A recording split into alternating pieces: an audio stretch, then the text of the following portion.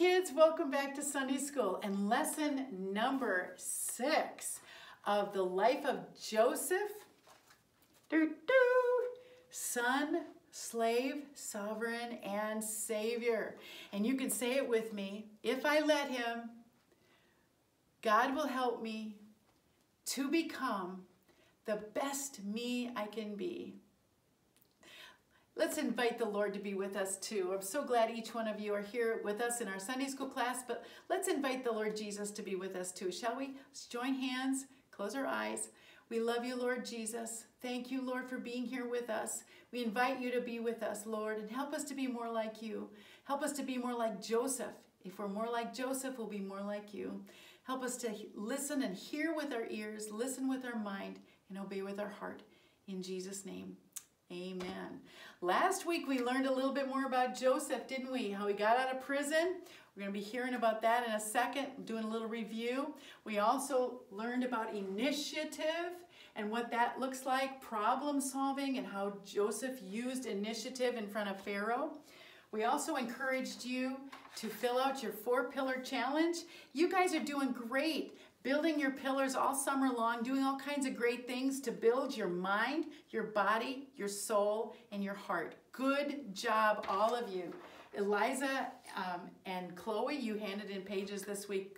Excellent. We're so proud of you. Good job. We all like things to kind of stay the same, don't we? We don't like a lot of change.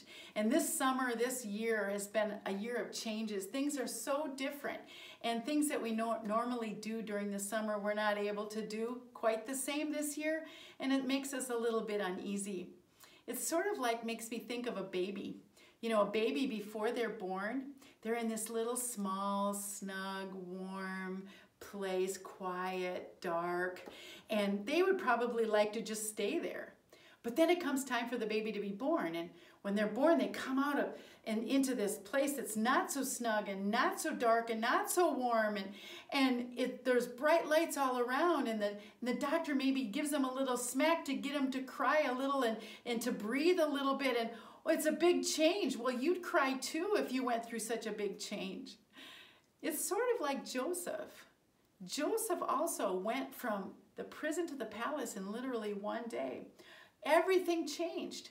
His responsibilities changed. Where he lived, he went from a dark, damp prison cell to the palace. His clothes changed. Everything changed literally overnight. Except that for Joseph, he went from something not so nice to something really good. So let's have a little review. Remember last week, Joseph was in prison and the butler finally remembered him. You know, I was wondering, do you think that God could have given the butler a thought about Joseph before he did? During that 2 years, do you think that the Lord could have given the butler a thought about Joseph and helped him to remember him? He could have. But God was waiting for something, wasn't he? He was waiting for this special night when God was going to do something special. Do you remember what that was? He was waiting to give Pharaoh 2 dreams, right? Right.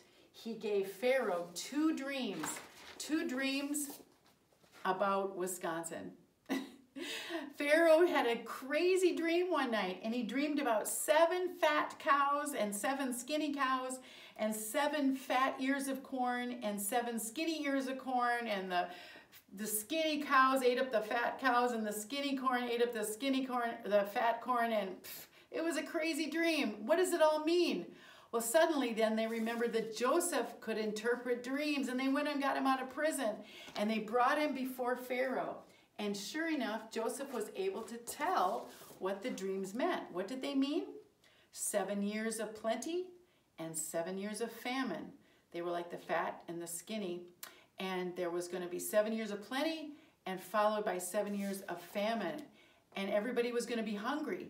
But Joseph also used initiative and came up with a solution for Pharaoh, that he should find a wise and discerning man that would oversee the whole country of Egypt and decide where the food was going to go, the extra food, and store it and keep it safe so that there would be plenty to eat, plenty of food to eat. And sure enough, Who did Pharaoh pick to do that job? None other than Joseph himself, the one who had just been in prison, who was standing there. And Joseph went from living in a dark cell to living in the palace. He went from walking barefoot to having beautiful royal robes. He went from literally being in a prison cell to riding around in a beautiful chariot. He went from being all alone to having a beautiful wife that Pharaoh gave him, Asenath. And he went from being called Joseph to the new name that Pharaoh gave him, Zaphnath-Paaneah. Remember? Can you say that? Zaphnath-Paaneah. Wow. In one day, literally, everything changed for Joseph, literally overnight when he went from the prison to the palace. Now, the Bible says that when Joseph was standing before Pharaoh, he was 30 years old. 30 years old. Now, how old was he when Joseph was sold by his brothers and put in a pit and sold as a slave? How old was he then? Do you remember? He was 17. So, how many years has it been? If you subtract take 30 minus 17, 13 years. 13 years as a slave, 13 years in Potiphar's house, and he became Potiphar's overseer, and then he got thrown in prison, and he was there for a while. All of that took 13 whole years. So now he's 30 years old. God was with Joseph that whole time. Not only was God with Joseph, but he gave Joseph the meaning of Pharaoh's dreams, didn't he? And not only did he give the meaning of Pharaoh's dreams, but he gave Joseph the solution to what the dreams meant and what to do. And not only that, God gave Joseph the wisdom, the discernment to actually follow through on what God had predicted through Pharaoh's dreams. He gave him the wisdom to know what to do and to follow through. And sure enough, for the next 7 years in Egypt, the fat cow years and the fat corn years, there was plenty of corn, plenty of food produced. The rains came, the food grew, the corn grew, the wheat grew. There was plenty of food for everybody. And they stored it in the cities and they stored it in the field. And there was so much corn, the Bible says, that it was like sand on the seashore. There was just so much food. During those years, let me hear you say, meanwhile, Joseph was the prime minister. He was the second in command, wasn't he? Only to Pharaoh, second only to Pharaoh. He kept track of all of that food. He kept track of all of it. He kept good records, and he kept track of where all that food was stored and made sure that it was stored carefully so that they could keep it for the famine years. Yeah, those 5 bags of corn over there, I want you to stick it in that storehouse right there. And oh, you got 10 bags of corn? Yeah, put it in the warehouse at the end of the row there. And oh, 20 bags of corn? Yeah, let's see, put part of them over there. And he kept track of all of that corn. In fact, the Bible says after a while, there was so much corn that Joseph couldn't even write it all down. There was plenty of food. History also tells us that Joseph may have dug channels from the Nile River and channels for the water to flow, canals, in a way, waterways, for the water to flow out of the Nile into the fields to irrigate the fields. Part of those channels are still there today, and they call them the waterways of Joseph. Joseph did a great job. When he was prime minister, he did a great job. Do you think that he had to learn some new skills? Yeah, I think so. He had to learn to read and write Egyptian hieroglyphics. They wrote in pictures. They didn't speak that language back in Canaan. They didn't speak Hebrew. He had to learn to read and write Egyptian. He had to learn to do math. He had to learn engineering. He had to learn how to keep good records. He had to learn how to manage thousands and thousands of workers in Egypt, keeping them all working, and how to make sure that nobody stole from the warehouses and the storehouses. Wow, what a big job. Not only was the land of Egypt fruitful, but God made Joseph fruitful too. During those 7 years of plenty, Pharaoh had given Joseph a beautiful wife, remember? Her name was Asenath. Do you think Asenath called him Zaphnath-Paneah? Zaph, maybe? Or maybe Mr. Z?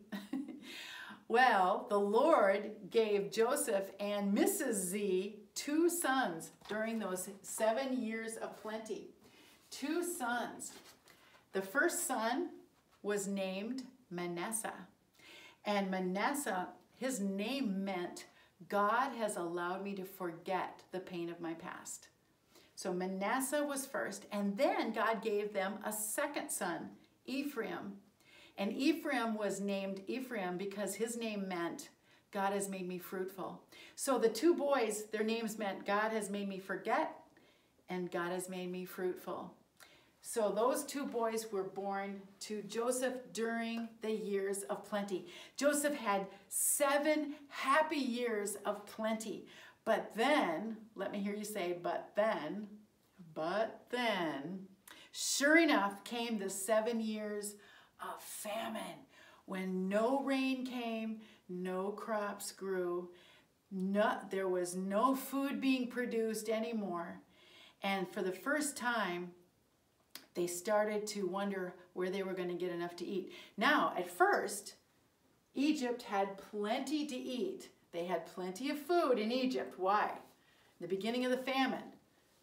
Because Joseph had done a great job. He had done a great job. The famine wasn't just in Egypt. The famine was over the whole world, or wherever there were people in the world at that time. The famine was everywhere. It was a worldwide famine. But because of Joseph, Egypt had food, and nowhere else did they have food. But then the Egyptians ran out of the food that they had, and they got hungry, and they started running to Pharaoh. And they said, Pharaoh, we're starving in this famine. It got worse and worse and worse. We're starving, we're hungry, we want bread. And they would go to Pharaoh, and Pharaoh would say, don't come to me. Go to Joseph. Ask him what to do. Whatever he tells you to do, you do it. Joseph was in charge. Joseph started selling the food that he had stored away to the Egyptians. And then he started selling the food to the people of the other countries that came to Joseph to buy food. So Joseph was not only the ruler in Egypt, second only to Pharaoh, he was like the ruler of the whole world, because Egypt was the only place they had food. And all of the people in the other countries started coming to Egypt to him. Let me hear you say, wow. The ruler of the whole world. Egypt was the most powerful country on earth at that time, and Joseph was in charge of all the food. Well, meanwhile, let me hear you say meanwhile, up in Canaan land, we haven't talked about what was going on up there. Up in Canaan, there was Jacob and Joseph's 11 brothers. They're still there. And the famine was bad there too. And one day Jacob looked at his boys, his 11 sons. He said, what are you looking at? We're starving up here. We need food. We need food for your kids and for your flocks and for your goats and for your wives. We need food for all of it. And we're running out of food. So we need you to go and get some corn. And I know where you can get some. I heard that there is corn in Egypt. I want all you guys to pack up and go to Egypt and buy corn. You, get going. Reuben and Levi and Simeon and Judah and Issachar and Zebulun and not Benjamin. I don't want you to take Benjamin. Leave Benjamin with me. I can't lose Benjamin. Something might happen. Don't take Benjamin. So all the brothers packed up their donkeys and their camels, and they got their empty sacks, and they traveled down, all but Benjamin, traveled down to Egypt to buy food. Now when they got there, they discovered that they couldn't just go to the grocery store. They couldn't go to a farm stand. They couldn't just go buy corn just anywhere. They couldn't go to Corn Mart. They had to go and see the governor of the land, the prime minister himself. They said, we got to go see this Zaphnath Pioneer guy. And he's the guy that we've got to see to have him sell us some corn. Oh man, what if he won't sell to us Hebrews? We're shepherds. Egyptians don't like shepherds. What if he doesn't? Oh, let's not do it. No, we have to. We have to because we're starving and Father's up in Canaan land starving. We have to go. Come on, let's just do it. So the 10 brothers came into the court of Zaphnath Pioneer. And when they all approached where he stood, they all bowed down, all of them, before the prime minister, Zaphnath Pioneer. Now, who was Zaphnath Pioneer? It was Joseph, right? The governor was Joseph. His 10 brothers were bowing down to him. Now, does that make you remember something? Kids, does that make you remember a dream that Joseph had so many years before? When he dreamed that all of the brothers were all out binding sheaves in the field, and his dream said that all of their sheaves would bow down to his. And they made fun of him for that dream, remember? Well, sure enough, it was happening right before his eyes. Joseph knew who they were. He saw them and he recognized them. But guess what? They didn't recognize him. They didn't know it was Joseph. Here they were, bowing down to the little brother that they had sold as a slave, that they had thrown into a pit. The brother that all those years ago they had sold as a slave, and they didn't even know it was him. Oh boy, this is getting delicious. What's going to happen next? Are their brothers going to know? Are they going to recognize him? We'll have to wait until next week to find out. This is such an exciting story. So let's just have a little review. How old was Joseph when he stood before Pharaoh? 30 years old. What happened during the 7 years of plenty in Egypt? Joseph kept track and made sure that they all the food was stored safely to be eaten later, right? What were Joseph's 2 sons' names? This was something else that happened during the years of plenty. He had 2 sons and they were named Manasseh and Ephraim. Very good. What happened after the 7 years of plenty? Then came the 7 years of famine. Was the famine just in Egypt? No, it was all over the known world at that time. And who came down to Egypt to buy food from Canaan? Joseph's 10 brothers. You know, there's power. We're going to talk about the power of doing what is right. What is this? Can you see this? What is this? This is a house key. This might be my house key. This might be your house key. Have you ever been given a key to your house? What kind of responsibilities would come with being given the key? Wow, there's a lot of freedom to having a house key, but there's also something else. There's also responsibility. When you leave the house with your house key, what do? You lock the door and you take your key, right? Should you give your key to a friend? Let me hear you say, no, no, you are responsible for it. Is it okay to forget your key somewhere? No, no, you are responsible for it. Is it okay just to play with your key and just leave it anywhere? No, you are responsible for it. Your family's safety and possessions depend on you being responsible for your key. You are responsible for it. With a key, you can get into your house when your parents aren't home or nobody else is home to let you in. With a key that you can keep other people from coming into your house. You can lock the doors. With a key, you can protect your home from burglars and invaders by being responsible with your key. But are you going to just stand out on the porch and say, hey, I've got a key to my house. It's right here, folks. This is the key to my house. No, you're going to keep it hidden. You're going to, because you're responsible for it, you're going to keep it hidden in a safe place, aren't you? There's power in keeping doing what you know to do is right. Like Joseph, all those years, Joseph kept on doing what is right. He knew what he was responsible to do. He knew the truth about the one true God. It was like a key to God's presence, and he obeyed the one true God when nobody else cared or even was looking, when he was all by himself.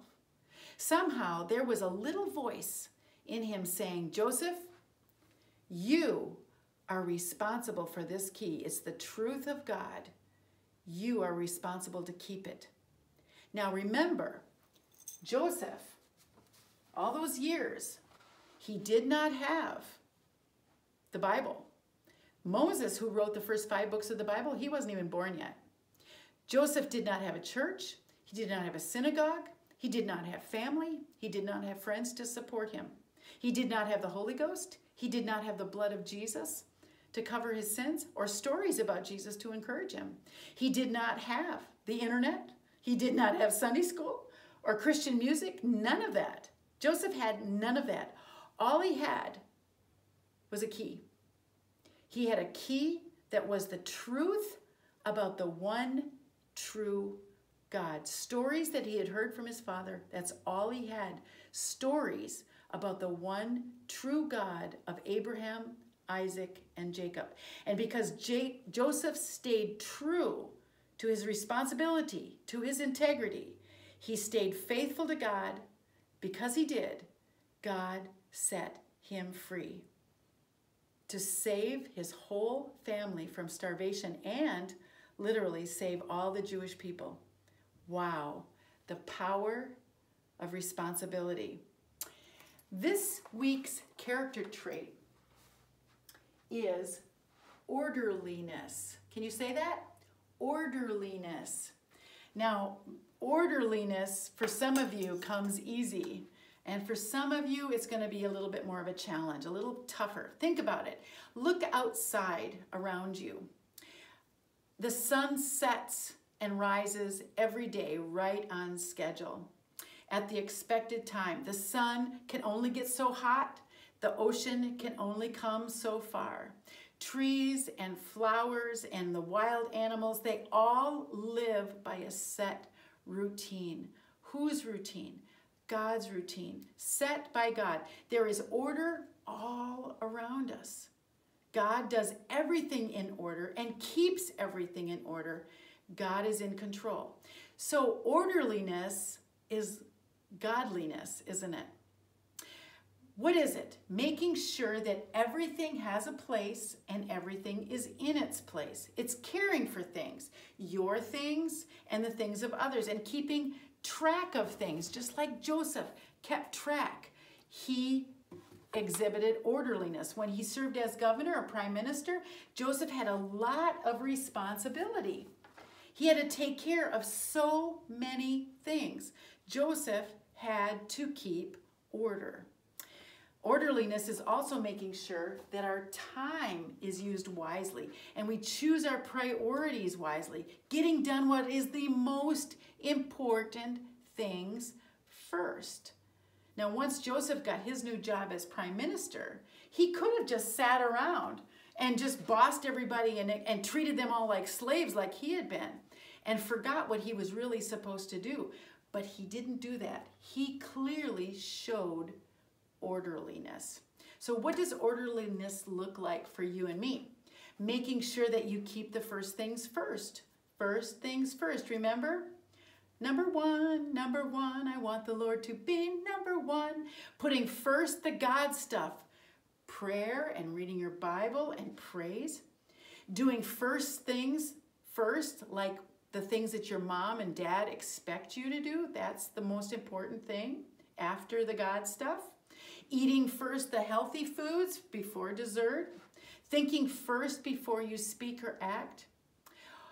Or it is doing the right things the right way at the right time. Say that with me. Orderliness is doing the right things the right way at the right time. That's what orderliness is. How can I develop orderliness? Well, you can say, this is one way, you can say with me, I will pick up after myself. Say that, pick up after myself. I will put things away the right and complete way.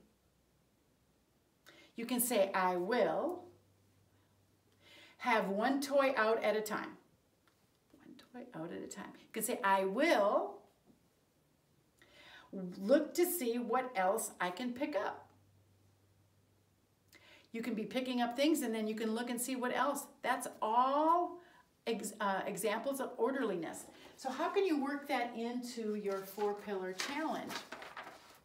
You know, you're working on building your mind, your body, your soul, and your heart or your relationships. You can put in some orderliness into that this week. And don't forget, some of you might not know that if you work in the character trait, you put a little star by that brick and you get extra points, an extra point for every star, up to 5. So you can get up to 15 points for this whole page if you work in a little of the character trait. So this week it should be easy. There's lots of ways that you can show orderliness in what you're already doing. So like for your mind, how can you show orderliness? Well, you can even just think about the most important things to do first and then do those things.